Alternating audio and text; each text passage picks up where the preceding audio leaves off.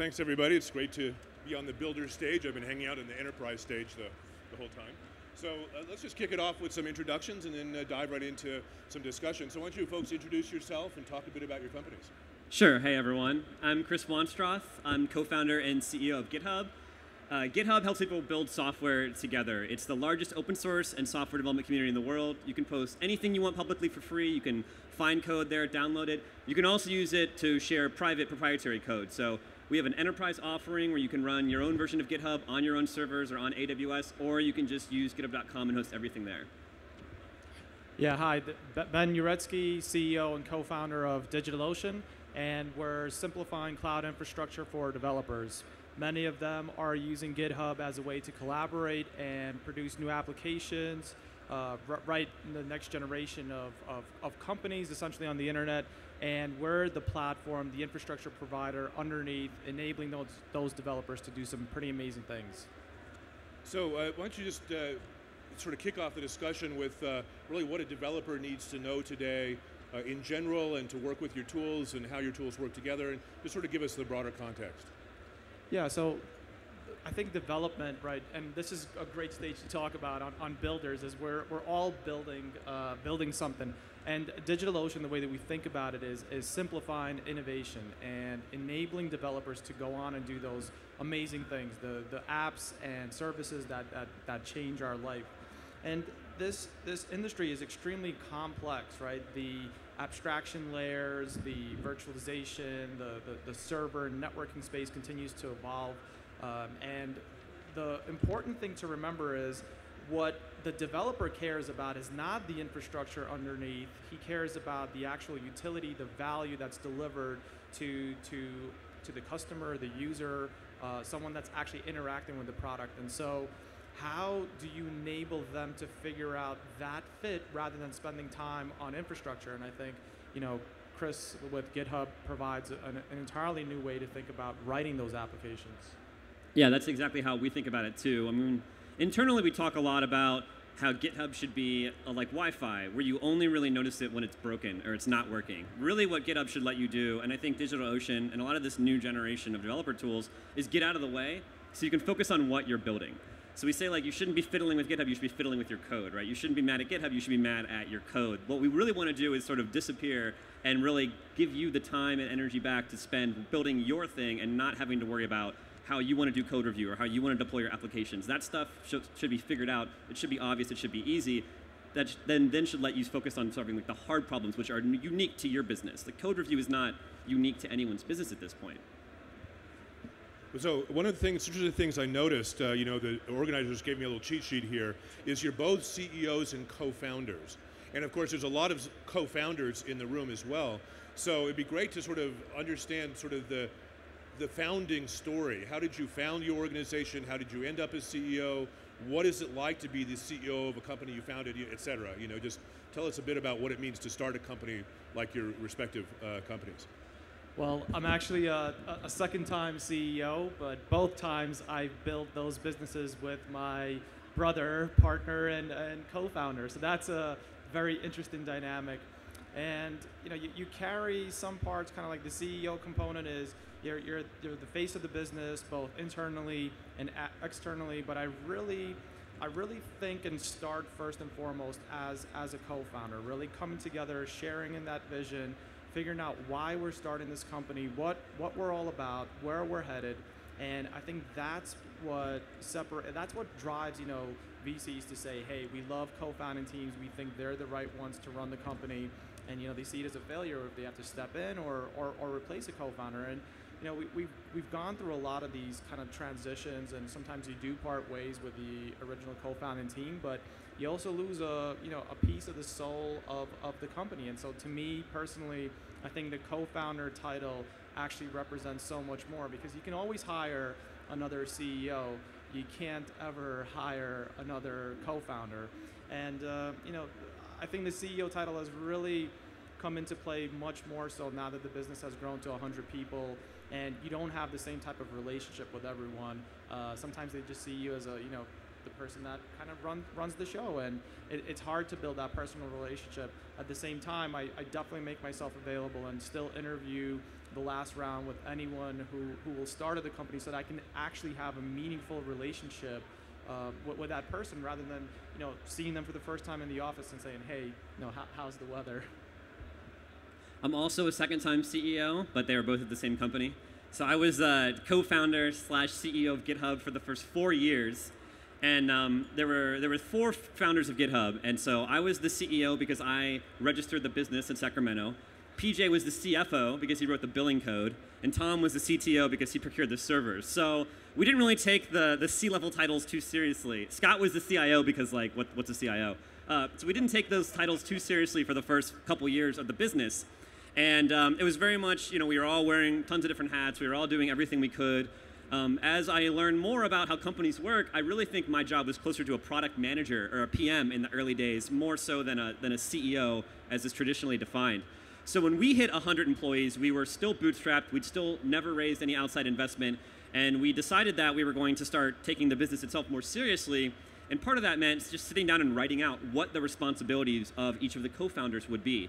And it was at this point in time that it became clear that, like, when I listed out the things I wanted to work on and where I wanted to spend my time, and my co-founders went through the same exercise, that maybe I wasn't the best fit for being CEO, because all my things had to do with coding still, product management, working on the website every day, and not so much building out the support organization in the company or raising funding or doing any of that sort of stuff. So when we hit 100 employees, my co-founder, Tom Preston Werner, became CEO, and I became titleless.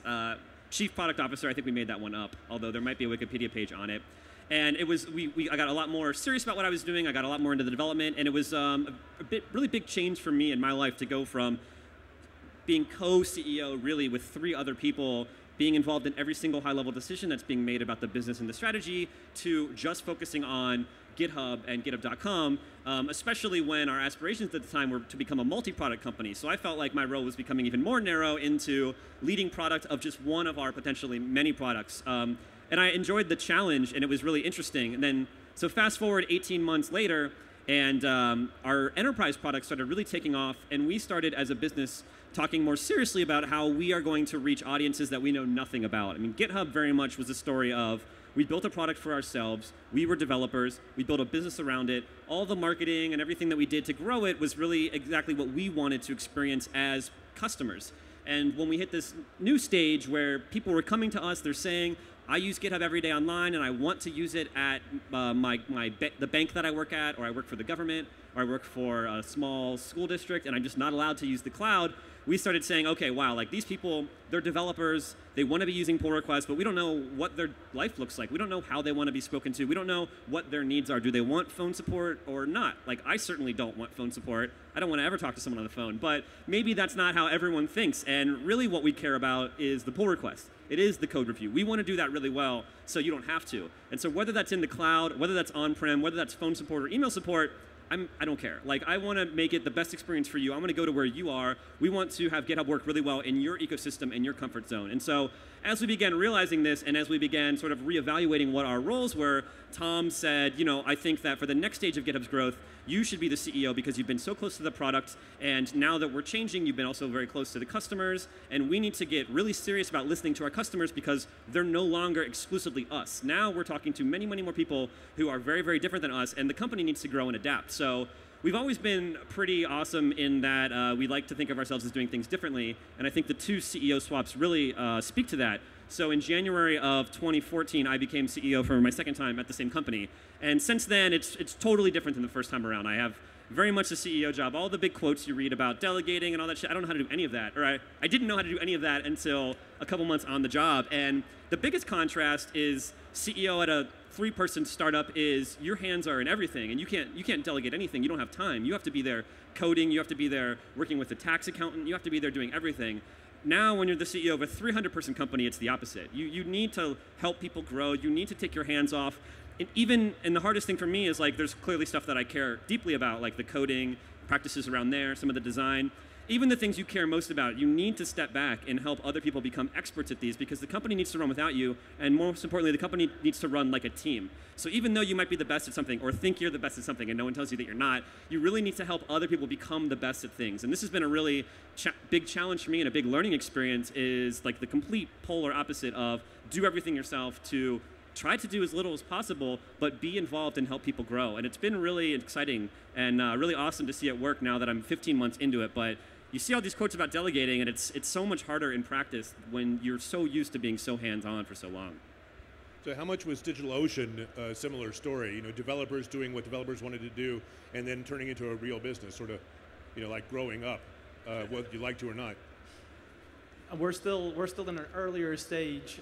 We do have hundreds of thousands of customers worldwide, and for us, we want to stay as true to those roots as possible. It's really about, you know, how do we enable the next generation of entrepreneurs, of startup builders, of company creators. It's like what we're seeing more and more with the internet becoming so prevalent is this kind of like software-defined company. You walk into any office across the world today, and it's the same scene over and over. Someone's sitting behind a computer, hacking away on their keyboard. It's financial, it's healthcare, it's all the different services today. And so what they need is a stable, reliable, easy-to-use platform to actually build their software-defined company on top of, and that's the developer tool that, you know, DigitalOcean represents. And for myself, I really do see myself as a builder, as kind of like co-founder. So there's a lot of harmony in the way that we think about DigitalOcean enabling other people to build things on top of us. It's very cyclical and circuitous in nature. And I think what's exciting for us is that it still doesn't feel like, you know, we need to, so to speak, sell out or chase some higher margins or go after enterprise accounts. It really is the developer story. Like, I mean, I am just impressed at the community that GitHub has been able to build with, you know, 8 million software developers across the world that are defining the next generation of applications, of software, you know, really in an open source movement. And, you know, those are my roots. That's where I come from, reading, you know, man pages on Linux and, you know, just trying out new operating systems and really excited about the opportunity, because there are more developers than ever before, and they're going on to create amazing things. So, you know, that's obviously your Ubers and your Airbnbs and whatnot, but there's also all these really niche applications and stuff we're doing in robotics, in quantum computing. I mean, that really, all of that requires great collaboration, and that's driven through an open community environment, but it also requires the right tools and the right infrastructure. And that's where DigitalOcean really snugs in and fits into that equation. Certainly, there are huge companies out there that you could use that you might think of as reliable, but at the same time, they're not a pure cloud company. DigitalOcean is one of the only pure cloud companies in the world. You know, obviously the Amazons, the Googles, their business was centered and focused on something else. And so for us, we see the vision as how do we simplify this really complex set of tools and infrastructure and enable the developer to build an amazing application that they can share with the rest of the world.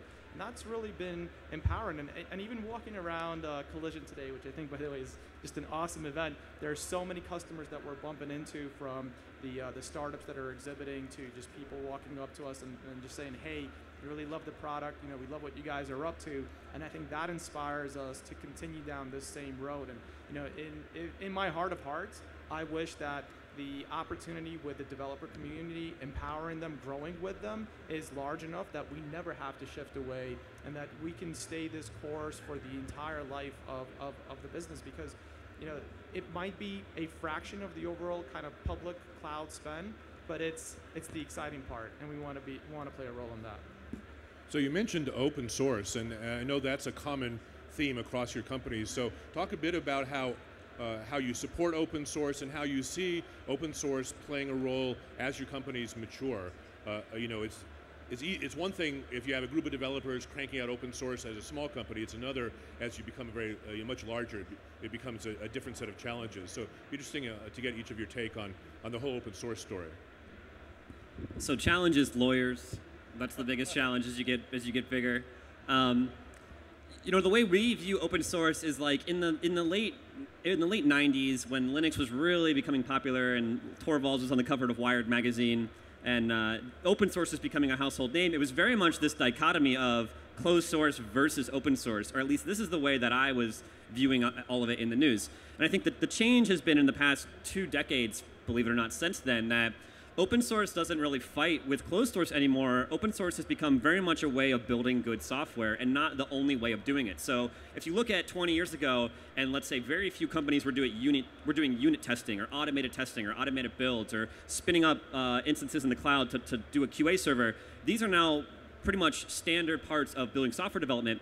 And our belief is very much that open source is part of that. So there's a checklist of things, right? Like code review, working on a team, doing unit tests. Open source, that is now on that checklist. And so whether you're building proprietary software or not, it doesn't matter because you're going to be using open source. And a lot of these companies have been doing it for 2 decades. They've been running on Linux. They've been using MySQL. And so while you might have some huge bank that doesn't release any open source, you can be damn sure that they've been consuming it for many, many years. More years than like kids that are building iPhone apps now have been alive. So the real transition isn't companies now using open source. It's A, them admitting and realizing that they've been using it all along, and then B, them starting to contribute to it. And that's the big thing that we're seeing is Microsoft just open sourced .NET last year, this platform. And a lot of people in the news were saying, oh, this means that it's the end of life for .NET. But it's the opposite. If anything, this has breathed new life into this platform. And so you have a huge enterprise company like Microsoft, who obviously their primary goal is making money. Why are they doing open source? It's because they believe it's a good business strategy. It's because they believe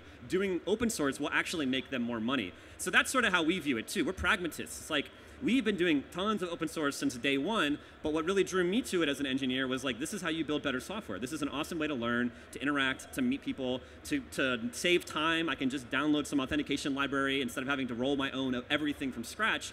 And it turns into more and more larger companies are now seeing that, oh, this is how people are building good software now, and so this is a community we want to be involved in. There's no way Microsoft will ever be 100% open source, and GitHub is not 100% open source, but we open source where it makes sense in the same way that we do unit testing where it makes sense, we do code review where it makes sense. So I think the trend is you're going to see a lot of the big sleepy companies, like companies making light bulbs and making paint that have 1,000 software engineers in the Midwest, and those are the companies that are going to start to be doing open source in the next 5 years, and that's going to be more interesting. Like Facebook, of course, they're doing open source. Microsoft, I can say with 2020, like looking back, of course they're doing open source. No one saw it coming. But when you start to see companies that are building light bulbs and making tents doing open source, that's what's going to be real transformative for the entire world, I think. And that's what we're really excited about is all the startups already know it. Now the big tech companies are starting to see it. What is the next phase? It's the companies that just have software engineering departments and don't think of themselves as tech companies that are participating open source. That's when it's going to be much, much bigger for everyone. Yeah, open source is tackling some of the world's largest problems is the way that we look at it. Just take Linux for example. I mean, the majority of the world's infrastructure that provides our services today runs on top of this open source operating system. And as Chris said, the enterprise is finally catching up. They're beginning to open source their tools. They're recognizing that, hey, the power of our service, of our product, isn't necessarily in the code, it's in the actual value that's delivered. I mean, an ultimate goal for DigitalOcean would be to share our source code with everyone inside an open source project and say, hey, now you have the power to run the same exact cloud that DigitalOcean runs. Because it's not, the code isn't really, on one hand, it is certainly our differentiation. It's our unique experience. It's the API. It's the interface. It's all of that is expressed through our code that makes this company valuable. But at the same time, if all you did was just steal it, can you actually build a meaningful product with it? And it's hard to replicate the community. That's a huge layer of differentiation and value to us. About and what I love about our community actually is that we are one of the only places on the web where users can come and talk about how to leverage open source and how to use these projects that help them build amazing things. I mean, you have Stack Overflow as a great example, but that's more like, hey, I bumped my head in the wall, here's an error, here's a solution. There isn't a place that says, hey, have you heard of Nginx? And it actually runs 10 times faster than like Apache or IIS, so why don't you use that web server instead and save yourself a lot of like headache and grief. And so we try to contribute and support open source in whatever possible way we can. the ultimate goal and aspiration is that we share our code with the world, because we know how to run the infrastructure underneath it. It's a tremendously expensive and difficult business. The ops component, kind of support, all of those additional value-added services are not in the code. That's what makes DigitalOcean wonderful, that it is this automated platform that provides instant provisioning, simple and easy to use infrastructure, a community of developers, gives back to meetups and people all across the world, and we just want to carry that kind of, educate, inspire, and share it with everyone else. And I mean, we're excited to see the things that Tesla's doing in open sourcing their car designs and batteries. The same thing is happening in the server space with the Open Compute project and these kind of new equipment manufacturers. Same thing is happening in the network world with Cumulus and white label switches. So it's no longer, your secret sauce isn't necessarily just the software. It's how you're actually using it and the value that you can provide from that software. So you mentioned the community around DigitalOcean, and I know GitHub has a diverse and active community. And I'm sure a lot of startups, especially ones with an open source strategy, are saying, well, okay, we're going to build some great software and then we're going to build this community, but it's easier said than done. So if you could give the audience some pointers, how did you end up with your respective diverse and large communities? And what are some pointers for actually getting that rolling? Yeah, it's tough. I mean, it started out not very diverse at all. It started out for us in the Ruby community, and then to a smaller extent, the JavaScript community, because that's the community that we were a part of. I think that's a huge thing, especially as we're talking about like co-founders and roles. It's like you need to for us at least, you need to immerse yourself in the community. You need to be a part of the community. We've always listened to our customers. And really in the early days, that just meant like hanging out with our friends and going to things like this and drinking with people and going out to coffee and asking them like, what do you need in GitHub? Like, what would you like? And taking that feedback and building it right into the platform. The thing about a startup is you can just move so quickly, and like what that means literally is you can talk to someone at lunch and then have something shipped by dinner. And you really can't do that as you get to be a larger company because of processes and rules and stuff, which I don't actually think is a horrible, like, evil thing, but it's just like the way the world works is you want to be more responsible, you want to be more respectful. For example, we have a training team now, so I can't just go change a button on the website because we have all this curriculum based around it. We need to have a coordinated lunch. When we were 5 people, I was changing buttons all the time. Like, that's like a really, really awesome part of it. And then that brings the community closer too, right? If you and I go to coffee, and then the next morning you wake up and you see that your suggestion was implemented, that's huge. I've been on the consumer side of that too, and it's just like the most amazing feeling to know that you're heard, to know that your opinions are valued, and to know that someone is building something for you. So in the early days, I think it's just to be obsessed and immersed in the community as much as you can, and then do that for other communities. I mean, that's what we did. I learned Python. I started going to DjangoConf. I really ended up liking it as a Ruby person, but for me, that was very much twofold. It was I need to learn more about other communities because GitHub is filled with other communities, and two, like I need to show that I'm like walking the walk, right? Like if I really care about Python, I should learn about it. I should be able to have a conversation with a Python developer. I should understand what their feedback is, and so that was a huge, huge thing for us in the early days. Now it's a lot more difficult as we're talking about becoming a more prominent in the .NET community or the Java community. I don't know .NET, and I'm learning it now that it runs on Mac. But what we really need to do is find experts in the .NET community who really do care about it, who really understand it, who really want to go and spend time listening and taking feedback. And while we may be a little bit slower to implement features, we still want to listen just as well as we listened in the early days. So my biggest advice is like be authentic and be a part of the community. And it's okay to be like, yo, I'm learning Python because I want you to use my website. Like people appreciate that because you're still there learning Python and you're still there listening to them, and you want them to tell you how to make your website better. It's still very authentic. So I think it's really about like putting your cards on the table and actually doing it. Yeah, we have an interesting story in that regard because being based out of New York City, I think, is very different than being based out of the Valley. And so there's certainly a blooming tech scene in New York, but it doesn't begin to rival some of these larger communities that exist elsewhere. So the way we thought about it is we put the user first, and we said, I was thinking about the early days when I was learning Linux and learning, systems architecture and development for the very first time. There were a lot less resources available, and so you had to resort more towards manuals and traditional documentation. O'Reilly was the community that I also associated myself with, right? There's this amazing set of authors that are sharing their best practices, their expertise, after decades of building cool stuff. And so that was kind of like the same spark that we wanted to bring forward with our community. And it didn't even necessarily start as a community. It started as a, just content and education around, hey, we've built some pretty amazing things. And now we're going to share how to use this technology, because that actually is still very, very difficult, right? And that also embodies the spirit of what DigitalOcean is like simplify how to build awesome, amazing things and share with other people. So today we have over 1,000 tutorials, how-tos, guides. We even see customers or users essentially put in a search like, hey, how do I install Ruby on Rails DigitalOcean?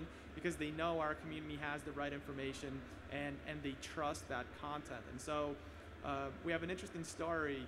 My cousin was the first content writer within our community team, and she majored in the classic literature, and obviously wanted to get into tech like all of us. So we thought that would be just a perfect person to have on board, who has great command of language, but at the same time is learning tech for the first time. And that was the origin for the community that we've built out over the last couple of years. And now we're getting 4 or 5 million visitors a month to the information that we've built around how to leverage open source.